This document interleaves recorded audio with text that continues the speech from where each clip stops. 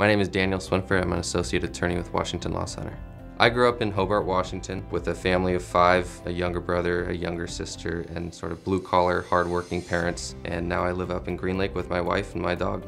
My favorite part about working at Washington Law Center is the teamwork aspect of it. Everybody working together, bouncing ideas off of each other, and finding creative ways to get the best result for our clients. My personal favorite part is negotiations. I think that that's my strongest suit.